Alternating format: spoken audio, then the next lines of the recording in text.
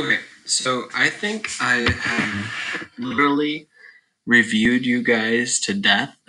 I'm not lying. I think there's a couple things I want to touch on this Edpuzzle, but to be honest, I think you guys are ready to roll come Tuesday next week. But if it helps you to watch the homework video I did, go for it. If it helps you to kind of look at the Desmos homework and look over this Edpuzzle and do it again, I think you can. I think you can at least look at the video. And if you can't, remember, this is how you type my name. And by the way, I have a YouTube channel.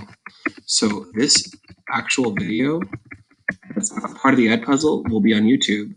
And then there's an Edpuzzle where I take this actual YouTube video and put it into the Edpuzzle.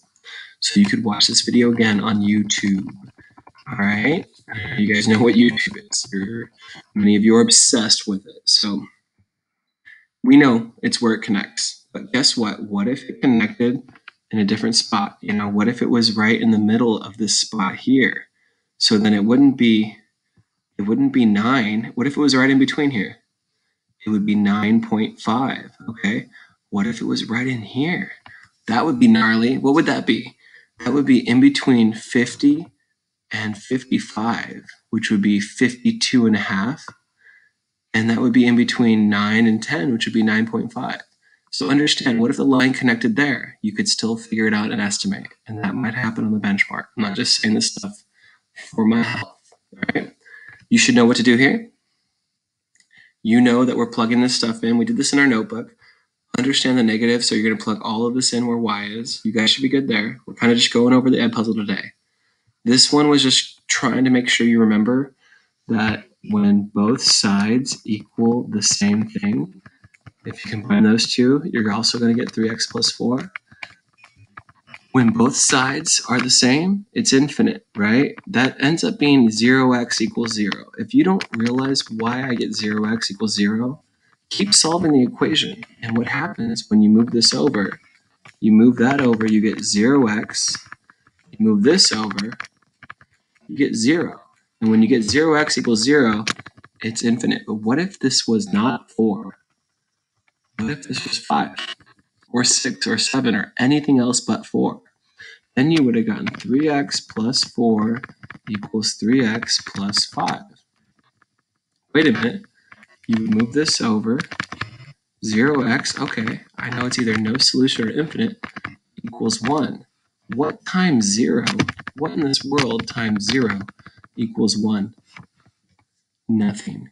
So when the constants aren't the same, it's no solution. And you know this. I'm just going over it with you guys, okay? This is kind of a confusing one. Why don't I actually do this one with you guys again? You're going to take this and put it here. Oh, this is kind of messing up my computer. So you're going to have 4x plus 2.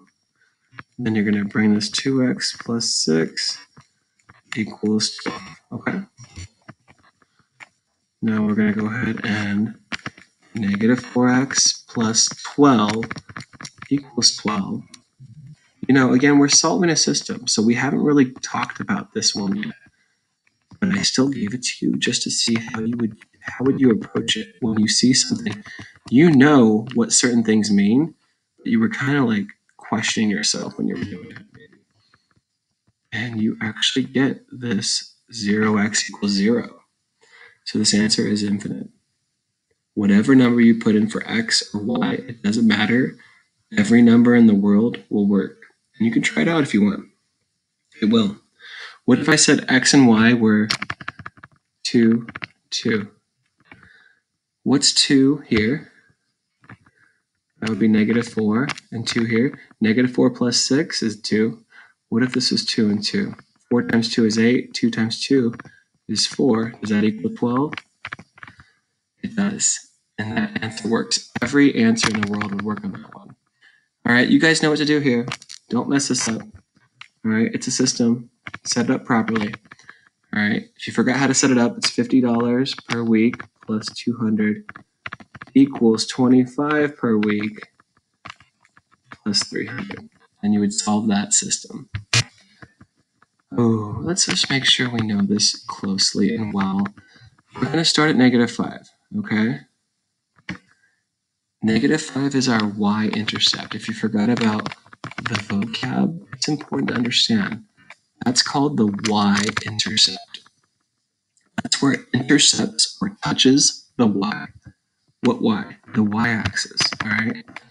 And then -x is actually, I really wish this computer was a little better here.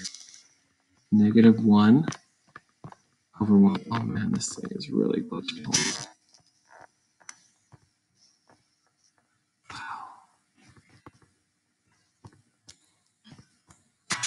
-1 over 1. That's what -x equals, because there's a -1 invisible right there. So you're going to go down 1 over 1, and you're going to get this point here. Then you're going to go ahead and draw a straight line. But guess what? You get to be fancy with it. Why do you get to do that? Because this is greater than, not greater than or equal to. And then, after all that, I'm going to take my eraser. After all that, plug in 0, 0 and see if it works. 0 here. Oh my goodness. And then, I mean, sometimes this part of my, for some reason, part of my computer just loves to glitch out right here. This cancels out because it's 0. And -5. Is 0 greater than -5? Nope. So you don't shade over 0, 0. All right. We went over this one in class. Okay. Hopefully you remember this one in class. If you don't, let's go over it quickly. Let's do this first one. -2. Down 1 over 1. Straight line. This one is less than. We're going to go ahead and plug in 0, 0. See, does it work? Is 0 less than or equal to -2? No, 0 is not less than. So we don't shade over the 0. We don't do it. We shade the opposite. Similar to the last one we just did. All right? And then, let's go ahead and do the other one. We're going to go ahead and graph this one. +2. We're going to go down 5. 1, 2, 3, 4, 5 over 1. Straight line tool. Here. Plug in 0, 0 again. All right. And then just make sure you understand, does 0, is it greater than or equal to 2? No, 0 is not greater. So you're not gonna shade over the 0, 0. That's not gonna happen. It's wrong. So you're gonna shade on the other side. And your answer is gonna be right in that little piece. We did it today. This is your answer. Okay, seems kind of crazy, but that's how it goes. All right, you guys know this is x to the 12th, right? Because we're adding. Okay, go ahead and try this one.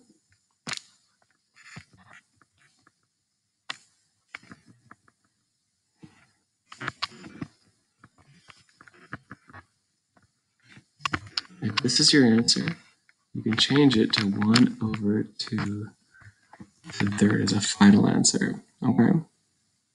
You can't keep it negative.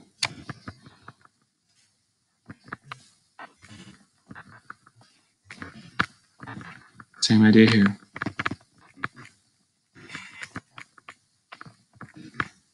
Don't forget. I know that was fast. Pay attention. All right, your negatives can't stay there. This guy can't stay here. It's got to go up.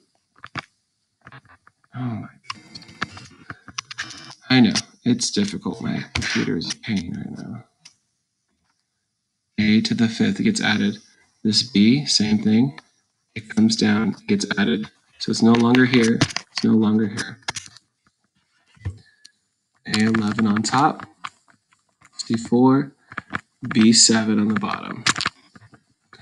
But what if I said x to the 15th square rooted? What will that equal? Remember, it's going to be all over 2. I know it seems weird. You just put it over 2. All right, what about this guy? What are you going to do in this one? Common like terms, right? We did this one in class. So you're going to multiply that by 3. These fractions. I wish my computer was acting a little better right now up here. Multiply by this, so you're going to get x 9 to the 15th times x 1 over 15. As you keep working, you're going to add these.